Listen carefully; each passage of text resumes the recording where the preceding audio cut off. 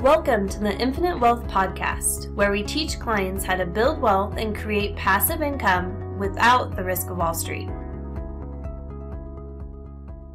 Anthony, we just got done wrapping up our conversation with Liz Nowlin from Mid-South Home Buyers.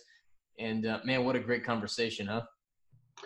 Yeah, I mean, I have heard her on other podcasts. I've talked to her personally, looked at the website, and each time I talk to her, I am learning something new. So did I. I was really impressed. Man, she went through. She kind of listed pretty much their entire business process or business cycle. I mean, from beginning to end, and she knew that inside and out. So I was really impressed by how much information she was able to kind of share with us about kind of turnkey real estate, what to look for on the front end, some of the pros and cons that people should be looking out for from specific turnkey providers, and then also kind of what separates them on the back end with that property management piece. What I liked is, a lot of our clients want passive income. Mm-hmm.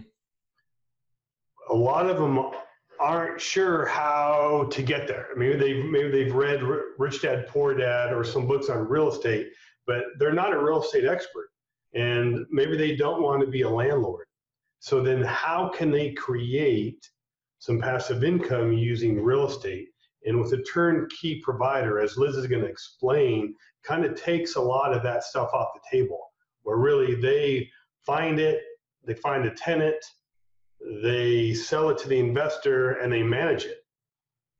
So a lot of that grunt work and the horror stories that I've always heard about real estate, a lot of those burdens and risks are going to be taken off the table because of their management experience. And one thing we didn't talk about in the interview, and I think we need to do a little bit more of this at some point, is we need to also be looking at some issues with taxes. And as you know, taxes is one of the biggest eroders of your wealth. And what I found, I found two key ways where you can take advantage of the tax code. One, if you've been listening to us, is life insurance. There is a lot of tax benefits of life insurance. You don't pay taxes on the growth. You have the ability to access the money. Now, real estate, on the other hand, there's a lot of great tax advantages. There's the depreciation that you can take, particularly in those first couple of years. Oftentimes, the depreciation expense is going to be higher than your cash flow. In essence, what that means is you're not paying tax on all of the income you are receiving.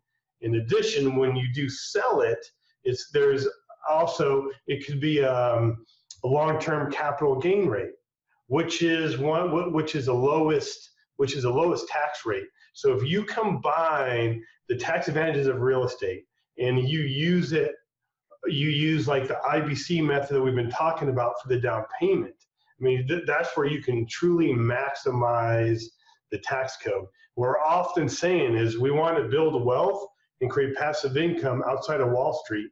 And this is one way that somebody could easily do it.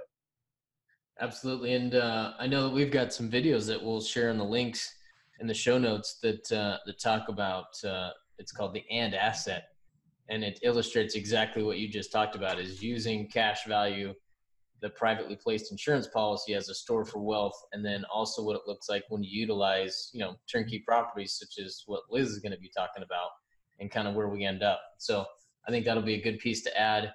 And for anybody that's listening, I don't want to ruin it, but I really liked what Liz had in there, where she talks about the different perspective that experienced investors have and what they're focused on, as opposed to what the new investors or novice investor is focused on when they start looking at some of these properties. So make sure you listen for that. Great little piece in there. And enjoy this interview. One thing I would like to add before we turn over to Liz is, if you're interested in creating some passive income through Liz, her number is going to be in the show notes. But if you want to see, as I mentioned about taking advantage of the tax code and kind of creating a policy that you can use to buy real estate. And in the show notes will be a link where you can schedule a 15-minute call with Cameron or I, and we're kind of just see if we are a good fit or if this is something for you. So do take a look in the show notes for that as well.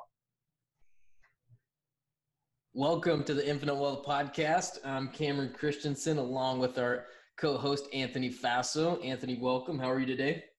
I'm doing good. I'm really excited for our podcast today. We've talked a lot about creating passive income, and there are a lot of ways to do that. And real estate, to me, is one of my favorites. But I'm no handyman, as you know, Cameron. Okay. I know. Fixing things and I'm too much of a softie. If I was a landlord and somebody gave me some story, I'm just, okay, no problem. We're just paying me next month. Okay, just pay me next month.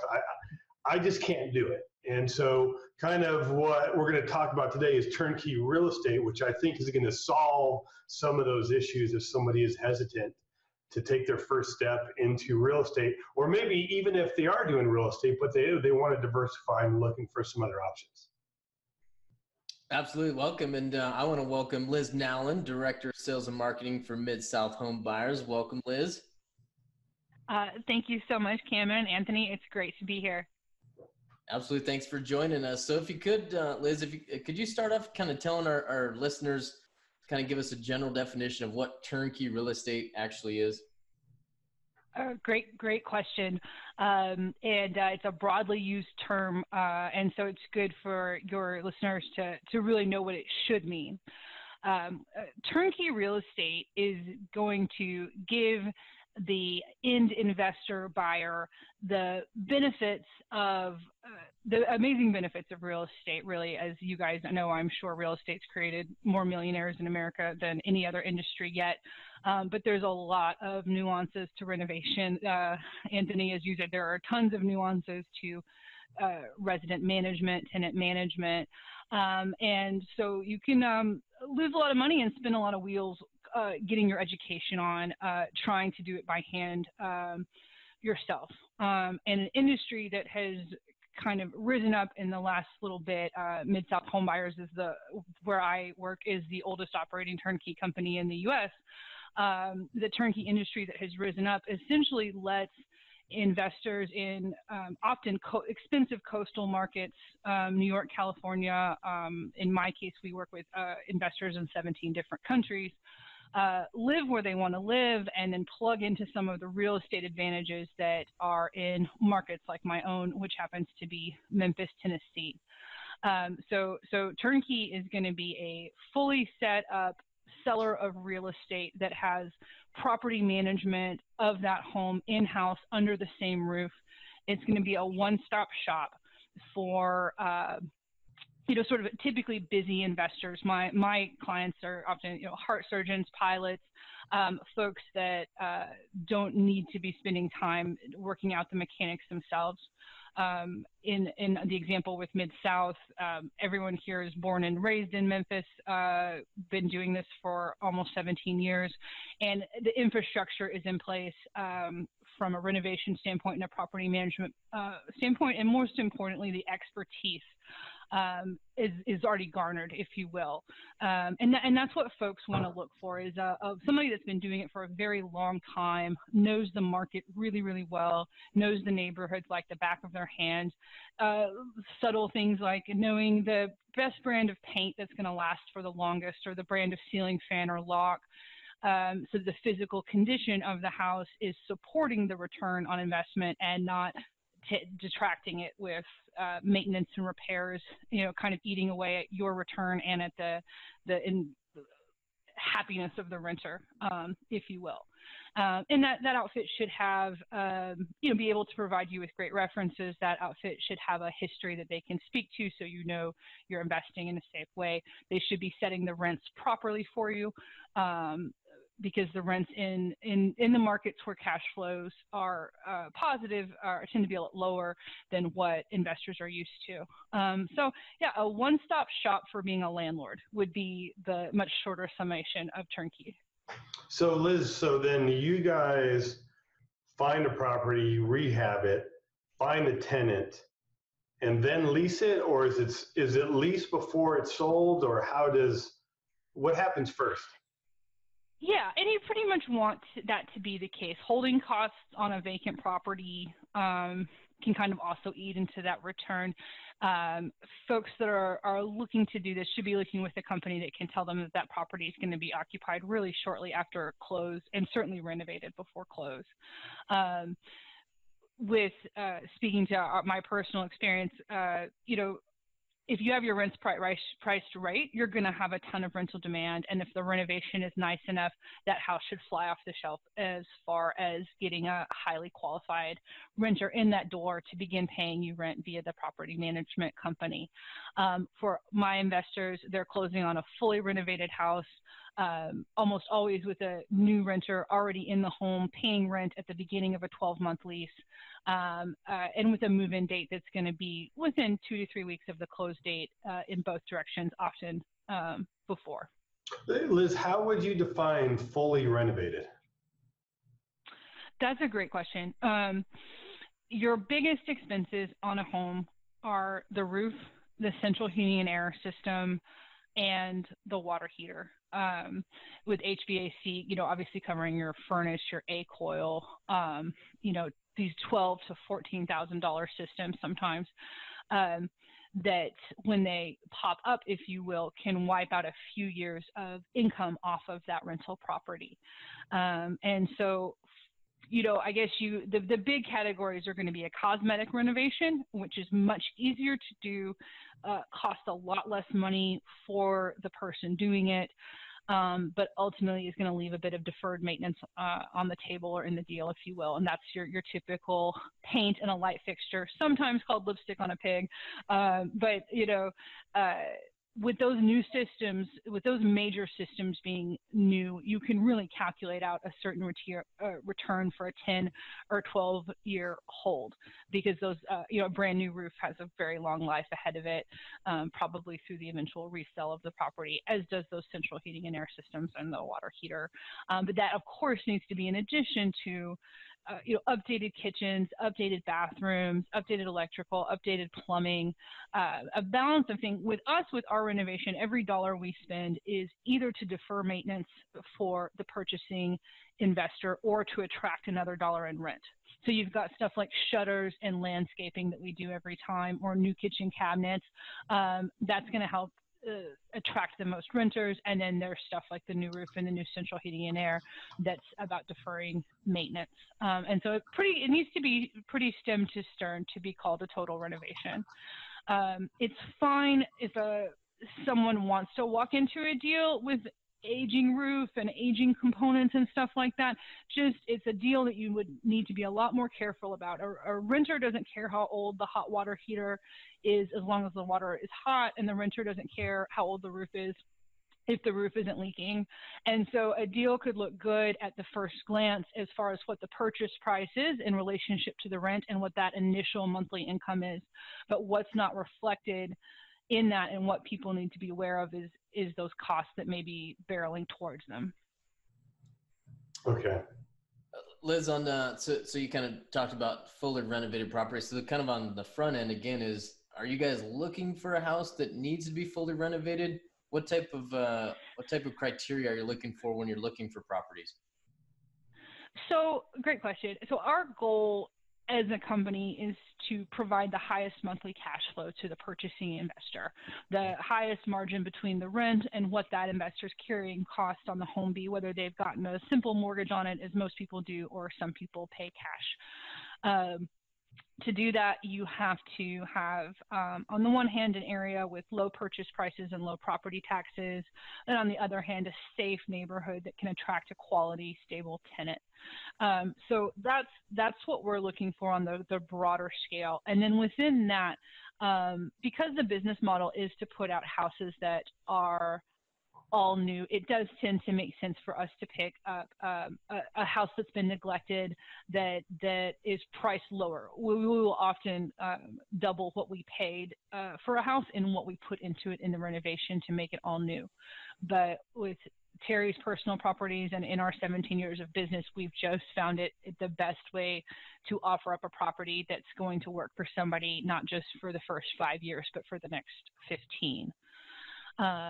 So yeah, you just have cycle of life that can kind of bring a house into that condition while it's still in a sort of safe, stable neighborhood. They're blue-collar, working-class neighborhoods in our market that tends to produce the highest returns.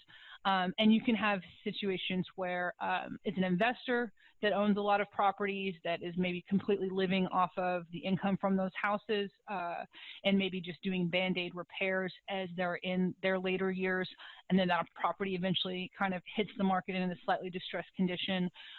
You could have another version of, say, an older person living on a fixed income in the house, also only making limited kind of Band-Aid style repairs that perhaps eventually passes on, and you have, 6 kids in 6 different states that are, don't want anything to do with the property really.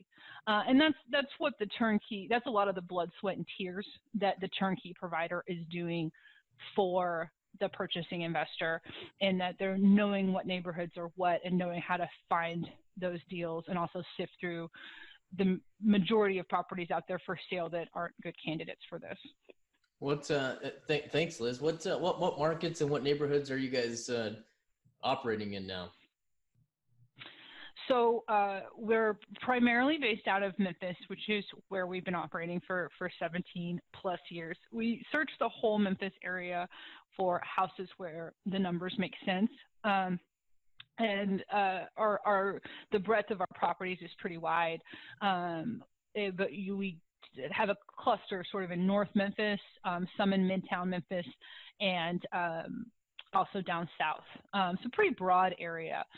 Memphis itself is a kind of, the stars just aligned here for high income producing rental property. The construction style is brick ranch houses, no basements to mess with, hip roofs, which means sort of not a lot of wood that has to be scraped and painted on the home. The landlord-tenant law in Tennessee is fantastic. There's no income tax in Tennessee as well. And very importantly, 53% of the Memphis population rents. That's so unusual. It puts us in the 98th percentile for the nation. One of the reasons we are the oldest operating turnkey company in the U.S. is that the returns that Memphis has to offer have been here for years and years and years. It's just that the secret's gotten out a little bit more. Yeah. The price to rent ratios that are here have been here for a long time, and it's because our economic drivers here are distribution and transportation. We have the second busiest cargo airport in the world. That's because FedEx is internationally headquartered here. We have Nike's largest North American distribution facility. It's the size of 42 football fields. It's got 33 miles of conveyor belts in it. And so there's tons of jobs here, loading barges that are going up and down the Mississippi, loading semi-trucks. Highway 40 runs coast to coast here, loading planes. And as an investor myself with my own portfolio, I really like that because it feels to me, I'm not an economist, but like a very stable economic driver. So for example, 200 years ago, before the Civil War, all cotton grown in the U.S. came through Memphis, Tennessee, and today, all cotton grown in the U.S. comes through Memphis, Tennessee. Our economy is very much driven by our geography. And so these industries that are employing our renters and, in factories and in some labor jobs and stuff like that, FedEx can't get a tax incentive and pick up and move to Miami and so on. With the Nike distribution facility, it's the largest on the continent. They're going up to Canada. They're going down to Mexico. You can't relocate that to Portland and have the distribution work the same way. So that's kind of a little bit about some of the numbers that make Memphis such a hotbed for this in the first place. Perfect. And yeah, Liz, speaking about numbers, is Anthony and I are looking in this Las Vegas. I was going to ask you kind of about the average home price out there, is because here in Las Vegas, I think it's 300,000 plus. What type of home prices are you typically looking at for the turnkey properties that you guys provide? So Memphis is outrageously affordable, especially for the cultural bang for your buck that you can get here. I love living here, as does a lot of my friends, of course. And on the one hand, we are the 22nd biggest city in the country, kind of give or take, depending on the stats the list you're looking at uses. We get major concerts. We've got NBA sports teams. 600,000 people or something insane a year visit Graceland. It's the second visited most house in the nation after the White House. And at the same time, the cost of living here is so low. The median home price for the greater Memphis area is $129,000, and the median home price for Memphis proper is $89,000. That's not our inventory. That's just Memphis as a whole.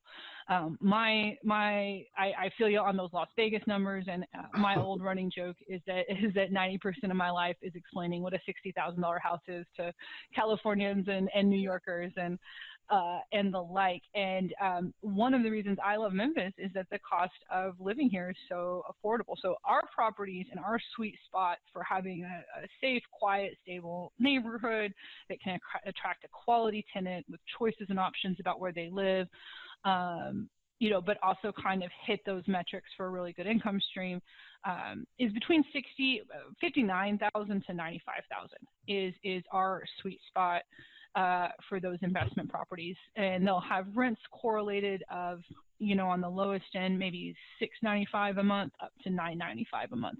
So it's kind of a narrow niche. You're talking about a $35,000 swing from our cheapest property to our most expensive property, and about a $350 swing, from the cheapest rent to the most expensive rent. And it just works like gangbusters. And then the fact that they are financeable at those super affordable price points, meaning that you can walk up and only put 20% down on that $60,000 house, meaning you're buying fully renovated real estate in a quiet, peaceful neighborhood for $12,000 down before your closing costs is just wild. I mean, it's the equivalent of a used car, but it's a beautiful brick house. And so it's what's cool about Memphis. Memphis is not particularly known as a strong appreciation town. We're kind of slow and steady on that. We don't, Las Vegas is a great example as well. In contrast, we have really big jumps in value year over year and maybe negative cash flow. But there are talking heads that point to the great quality of life you can get living here because of that. And so that's why I think as a person that maybe one day Memphis could have greater appreciation than we see, even though from an investment standpoint, I would always tell people to just expect low and slow and the slow and steady town we've always been. But you can have a great quality of life here. And we've made lists like best place for a startup, best place for millennials, stuff like that because of some of these things I've been talking about. Liz, you got me wanting to move to Memphis. It's fun. We'll go get some barbecue and catch some good shows. So let's do it. Is one of the things that you kind of mentioned early on when you started talking is you mentioned that you work with investors in 17 different countries. Did I hear that correctly? Yes, absolutely. Yeah, it's pretty cool. We get to work with some neat folks in all 50 states. So. That's where I was going next is that, right, we work with investors and a lot of our clients are here locally. And so if you were to kind of talk to somebody, maybe a new investor that might have a concern about owning property, across the country, how would you address that? Or do you typically address that with them? It's a good question. It's one of those things I think the more you research us, the more you'll like us. And I think research is what would let a person sort of sleep at night, if you will, and feel safe, investing out of state. From my investors that are in Tokyo or Sydney or New York or California or Las Vegas, the numbers don't tend to make sense in their own backyards, and they want to put their money to work in real estate. And so just vetting, like we have an A+ rating with the Better Business Bureau, asking for references.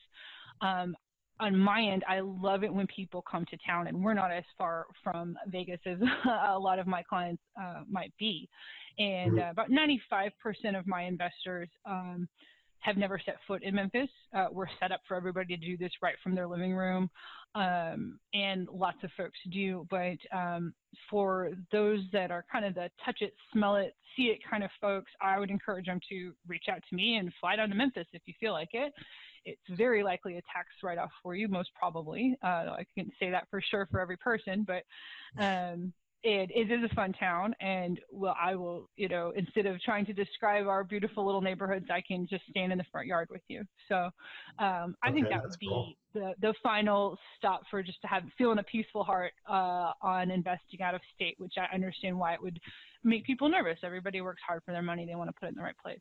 Absolutely. Awesome. Is one of the things that kind of Anthony and I talk about is kind of investing out of state or finding companies that have certain processes in place. And from the research and from the clients that I know that work with you guys have processes in place from the acquisition that you've kind of touched on all the way to the back end to kind of the property management, right? Would you mind kind of talking a little bit more maybe about that property management? I see that being a huge kind of incentive or a huge advantage that Mid-South has over a lot of people. Absolutely. A couple different things to unpack there. That's so much great stuff in that question. I'll start with property management and its importance, and then back into some of the systems that we use uniquely for that. Property management's everything. It is where the rubber meets the road. Terry, the owner of Mid-South, I've heard him say it a million times, but you can manage a marginal deal to success, and you can manage a good deal into the ground. And I work with investors that are renting in their expensive markets, and I'm helping them buy literally their first house in life. I'm also working with investors that are buying their 50th house in life. And there's no difference on our end between them, but the only difference I can always perceive is that the more experienced the investor, the more they are zoomed in on the property management, and that's where their focus is, and that's where I'm answering the questions. The less experienced the investor, and every one of us is a first timer at some point, but they rather naturally being newer to the industry are more focused on the numbers of the house, and they sort of more picture that return just manifesting and that rent just manifesting, and it's a bit far from the truth because you have to do a lot of things right and in the right order and with the right staff and efficiently to make it actually all pan out the way the calculator is showing you. On the system side, as we've had these decades to evolve, stub our toes sometimes and figure out the right way to do things, our whole company is run on a system of checks and balances a bit, but little examples that come to my mind. Terry, the owner of the company, walks every single house we put out twice, once when we buy the property and again after the renovation. It is his personal mandate that we don't put out a property he would not proudly own in his own portfolio. He keeps houses every single year because these things are genuinely valuable money makers. I keep houses every single year. I'd keep them all if I could. And so there's that hands-onness. He's not sitting back, in some other state, not watching it. On the property management side, the evolution there from doing a tri-merge credit check, which means we're paying to check all three bureaus with the renter, to prior landlord verification. A lot of property management companies would take a renter if they had 2 years good references from a landlord they'd lived with a year ago but had been staying with a family member for the last year. We would actually tell that person to come back when they had immediate landlord history. So there's all of these nuances that are brought into the stuff that makes us efficient. We get a weekly scorecard as a company for how many days we're averaging between move-in and move-out. Days between move-in and move-out are lost rent days, and they are days that you have the property and you're, of course, still carrying your taxes and insurance and anything else, but there's not that income coming in. So it's a number you want to be as low as possible.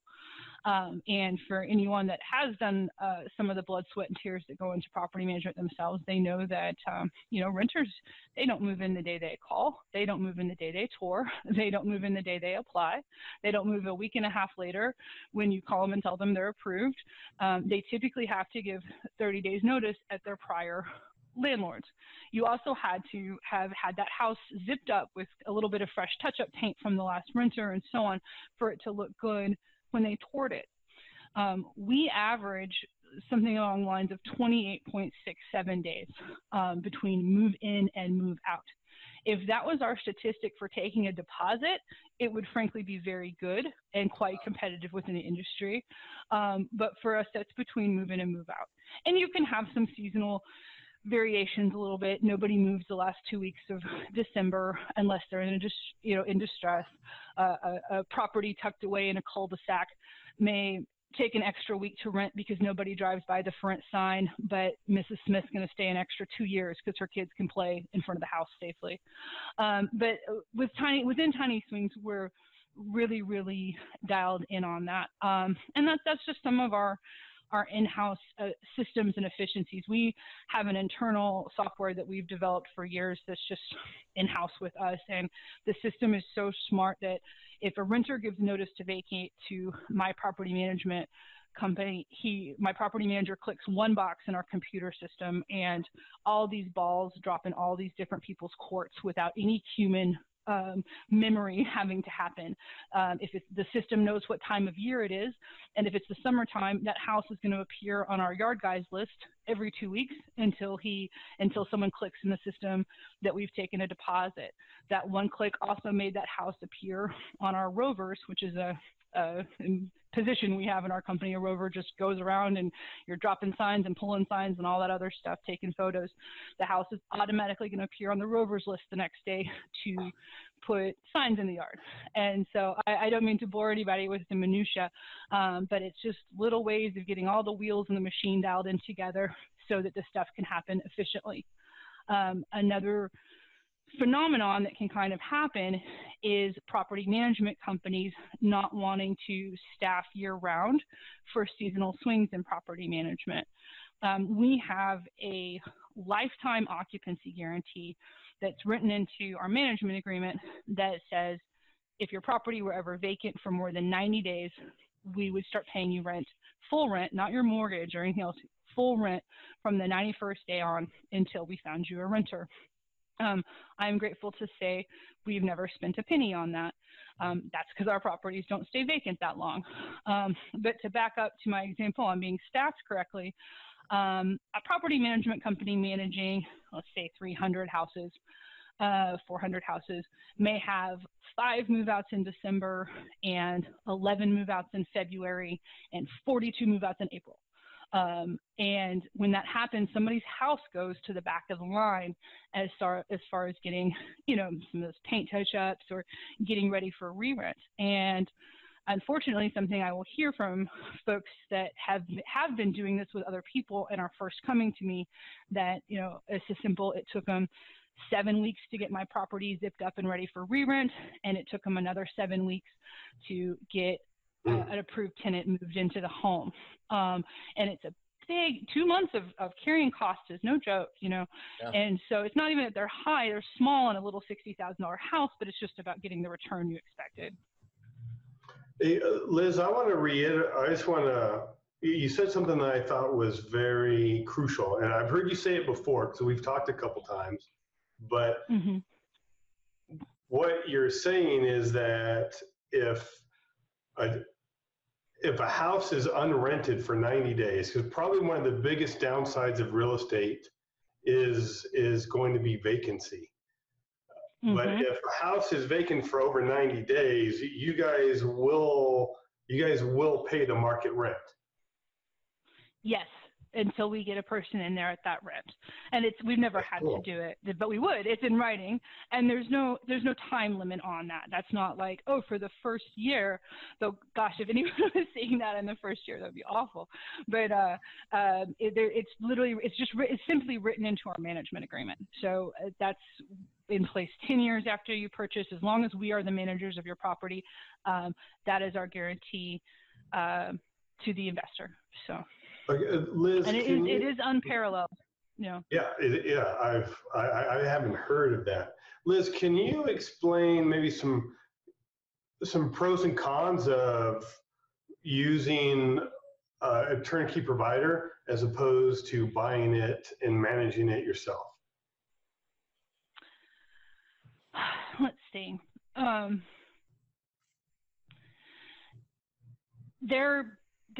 They're significant. Terry, the owner of Mid-South that I've referred to before here, will tell you that he worked for free for the first 3 years of this business, figuring out the right neighborhoods to buy in, figuring out, as you said, Cameron earlier, or I'm sorry, it's Anthony, getting a property manager in place that was a little tougher than him. He's just like you on that. And getting all of those parts assembled, finding reliable contractors that will work for you for a fair price, that are honest, that show up. It is harder than you would think to assemble a team to do the kind of touch-ups on the house, to make that, to buy in the right neighborhood. It's a runway.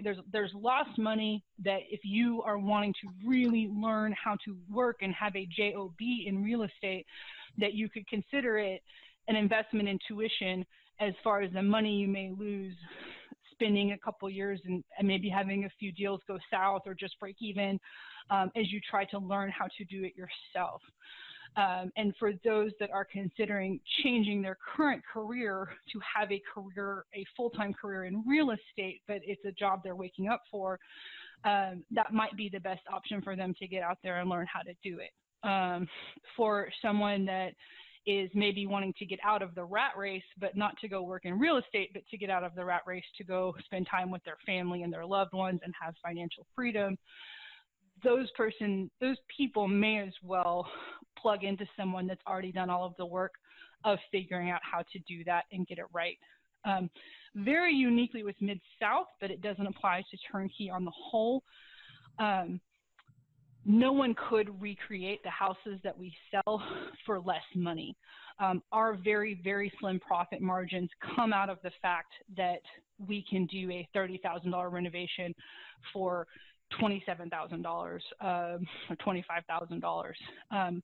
If there's a house here in Memphis that Mid-South is selling for $84,000, and I wanted to try to buy the house around the corner from it that is unrenovated and put some money into it, put some new stuff in it, I would end up with $86,000 in it and having lost 2 months of my life to a full-time job just because I'm paying one time for cabinets and one time for what have you, right?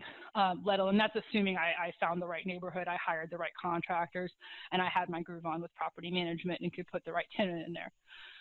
Most people don't do the level of recreation, of renovation that we do, where maybe it could possibly be recreated and save someone a few $1,000s if they wanted to do a lot of work and were okay with kind of having some wild cards in there, if that makes sense. Okay. Liz, if you could, man, there's a lot of really good information here.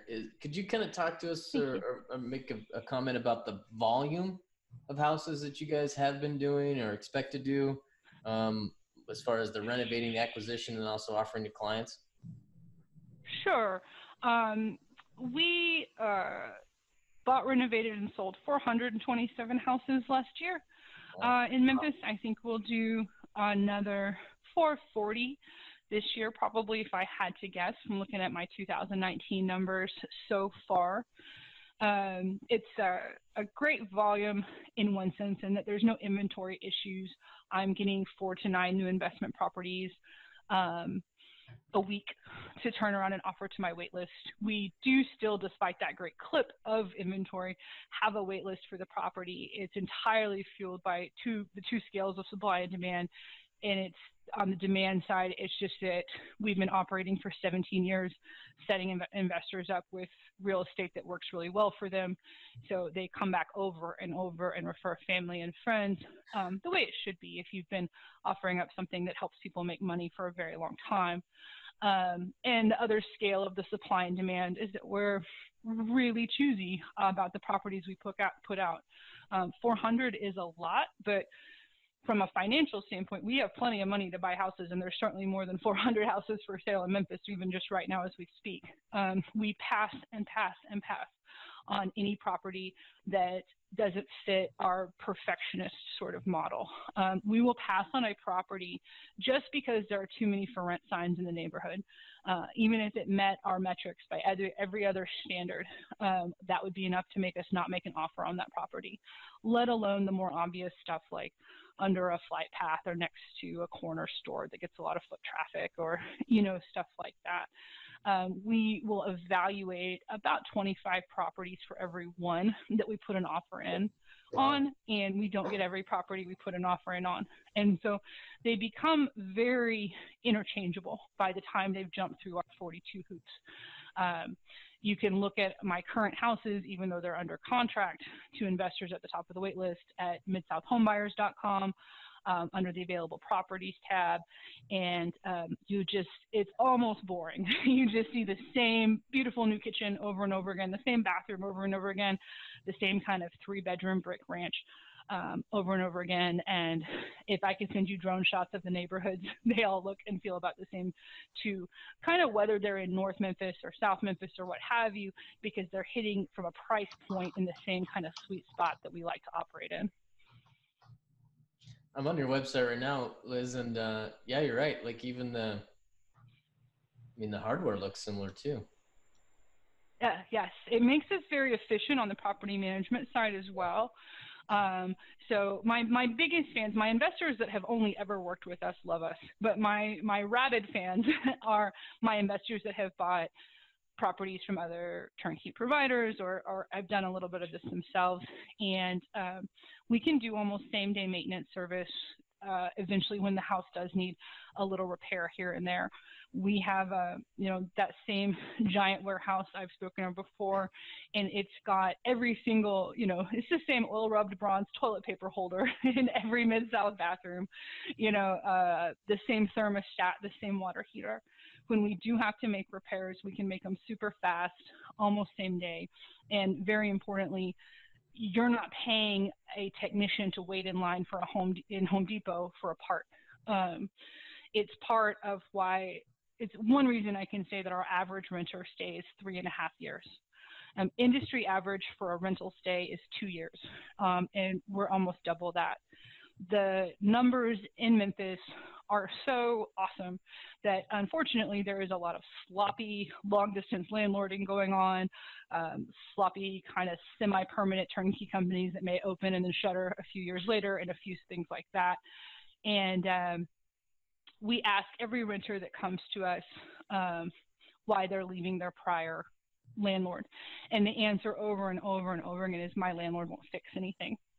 And so one reason we have a lot of renter loyalty and long-term folks is A, stuff's not breaking very often, but B, when stuff does need touch-ups, as it always does in life, we zip out there really quickly with a friendly guy that's in there for 15 minutes and you're back up and running. I will say this, thank you for that, is I'm looking at the website now, and just a ton of really good information from the available properties.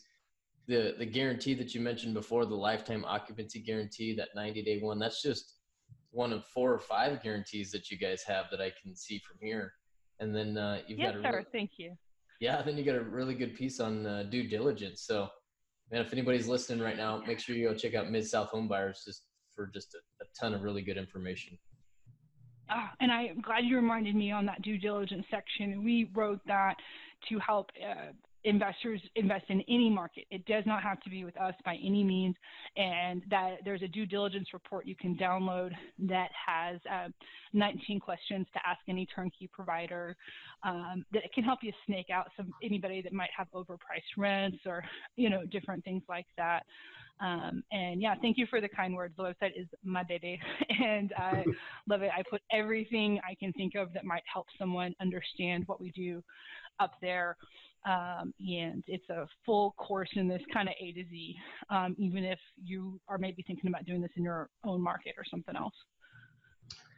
Liz, what should an investor be looking for when they're looking to buy a rental property? I think the most important thing for an out-of-state investor particularly is to make sure, well, there's a lot of important things. Making sure your market rent is set appropriately so that there will be a lot of renter interest in the property, a lot of applicants for the manager to choose from, and that the renter will be happy in the home and feel like they're getting a really good deal. There's a unfortunate correlation with how much a turnkey provider can sell a house for, there's a direct correlation to how much it can rent for. Maybe unfortunate, it's not the right word, that's natural, but if someone can say that a property rents for $25 more, they can sell it for $4,000 more, and the end buyer's numbers on the calculator, if you will, look the same. $4,000 in purchase price spread out across a 30-year fixed mortgage is going to basically bump up your mortgage $25 a month. So then all someone that sells rental property has to do is get that house to rent for $975 instead of $950, and then they can sell it for $4,000 more. 25 bucks a month may not be a ton to you or I, but it is to a renter. And even if it's only a little bit, if you and I are looking at a bottle of wine and it's the exact same bottle of wine and one costs $5 more than the other, we're still going to go for the cheaper one, even if we're Bill Gates. And so it's about providing that value. And another thing, an experienced investor will say is that a 3-year renter stay at $750 makes you so much more money than a 1-year stay at $775. That $25 a month difference is, was that $240 a month?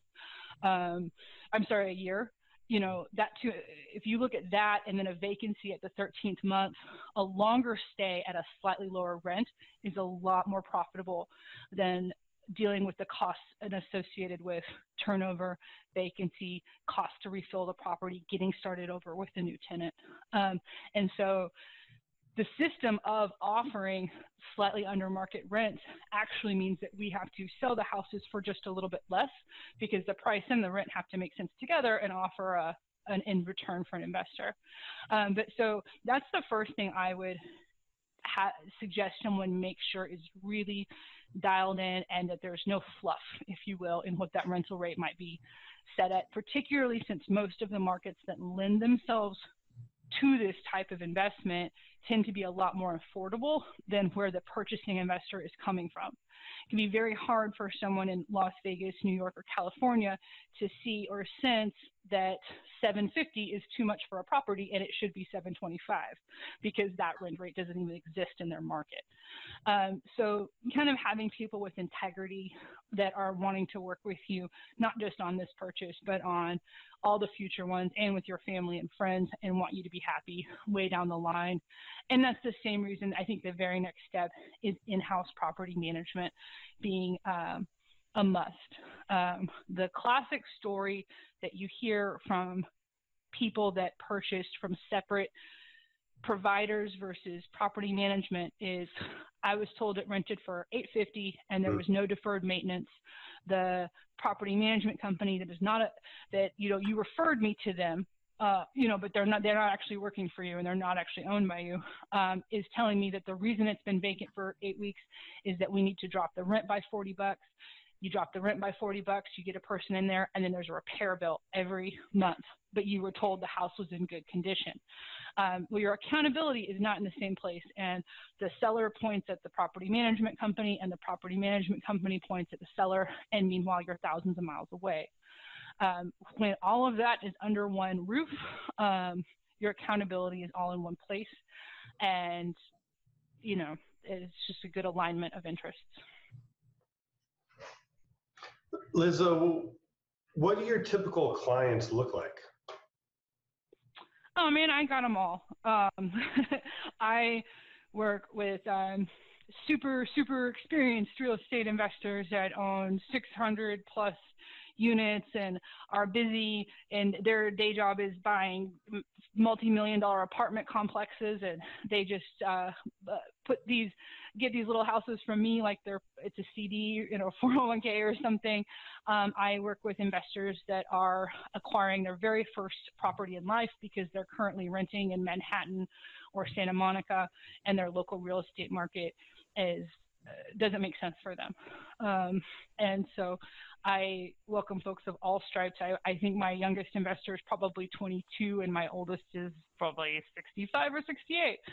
And so, we're putting out the same great thing that works, and we want to help out anybody that thinks we're a fit for them. Liz, you had, there's been a lot of people who have made a lot of money in real estate, particularly the last 10 years. And part of it, I think they bought it real low, and it was really easy to make money. But we've been telling our clients, winter's coming. Like there's going to be a recession. Nobody knows exactly when, but it's happening soon. But you guys started doing business before the Great Recession. So how did you manage that time period? Such an important thing, and I'm so grateful we were able to speak to that. We just happened to have been in business since 2002, and so we were pre-bubble, we were through the bubble, we were through the crash.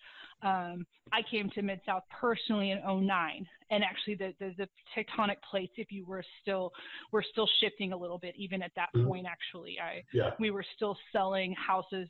We had a little bit of selling houses to owner occupants when I first got there, and it dried up within my first 6 months with the company because the tide had just receded completely, and from the days of a first-time home buyer being able to fog a mirror and thus get a loan, it became extremely hard to qualify, and so lots of navigation. We did really well, and our investors did really well through the whole thing.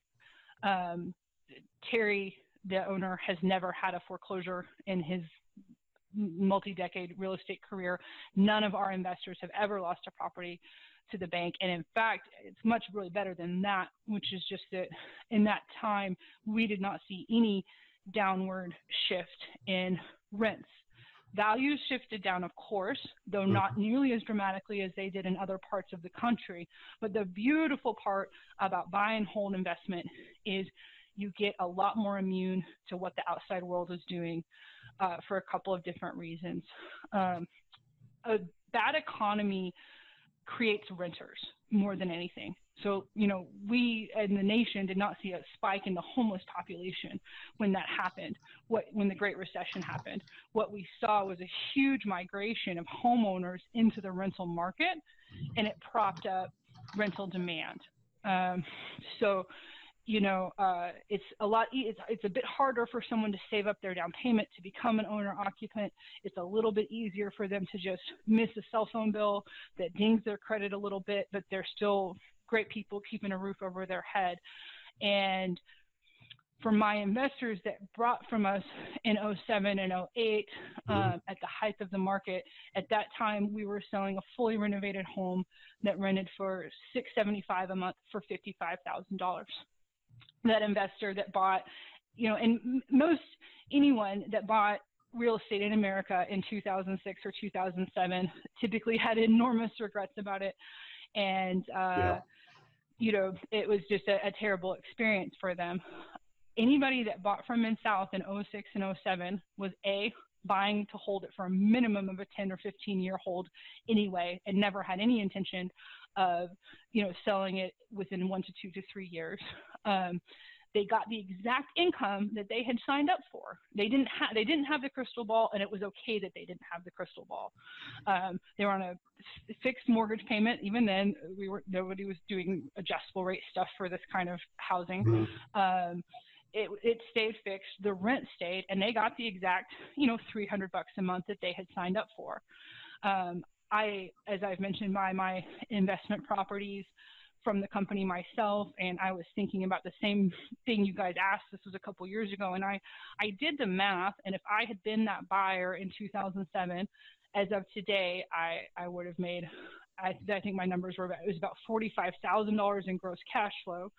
It would have been about $15,000 in equity pay down, and that would all be because I would have written a check in 07 for a little more than $12,000 for that down payment. And if you gave me a time travel ticket right now today to go back and buy that house and swap it for the last 14 years of cash flow, or 10, when it was 19, 12 years of cash flow, I would do it in a heartbeat. It means the world to me personally, as an investor buyer, that if you gave me a time travel ticket today, I would travel back in time and buy from us in 07. If you let me pick, I would buy from us in 09 when stuff was about 10 grand cheaper. Sure. You know, don't get me wrong. If you said 07 or 09, I'll take 09. But barring that, because there's a huge cost to just sitting on your money trying to wait for the crash too. You know, everyone's trying to figure it out. And so, I move forward and buy my investment properties from the company about once a year is what I can personally afford to do. And with our wait times, it's right. And so I feel confident with it, and I sleep super well at night because I know, A, I'm buying it to hold it for 10 or 15 years minimum, and B, I don't think that if we have the Great Recession, number two, rents didn't fall last time, and I would think that stuff is in place so it would be the same. Liz, that's great. In summary, and this kind of correlates when we tell people when they're buying real estate, is to buy it for cash flow. Mm-hmm. Just like you Absolutely. Said, when there is a dip in the economy, everybody kind of goes down a level. So people are going to need to be renting homes, and as long as you're cash flowing, the appreciation is just ice on the cake. We want to buy properties that are going to cash flow. You know, it's a great reason to already have your rents be slightly under market and not puffed up. Because if there was an impact within Memphis, let's say, and you have a slightly higher incidence of people cohabitating when they otherwise would have lived separately, right? Because the economy is a little bit down and stuff like that. Frankly, it's the other property management companies that would feel the pain first, because we are still the most competitive product on the rental market. So, you know, if you guys know the story about the bear in the woods and the two guys, and the guy said, how are we going to outrun this bear? And the other guy says, I don't have to outrun the bear. I just have to outrun you. We just kind of have to outrun the other guy. And so even if you, which is not something we saw last time, but even if there was a reduction in rental demand, it would hurt other people before it would hurt us. And that would be true for anyone that was dialed into renter value and having a slightly nicer place for a little bit less money. Our investors could afford, and no one's ever done this and we've never seen it, but our investors could afford to drop their rents by $50 and still be cash flow positive. And we've never seen rents go backwards. So you've got some layers of, you know, a rising tide lifts and lowers all boats, but you've got some layers of protection in there if you buy right and you're working with the right people.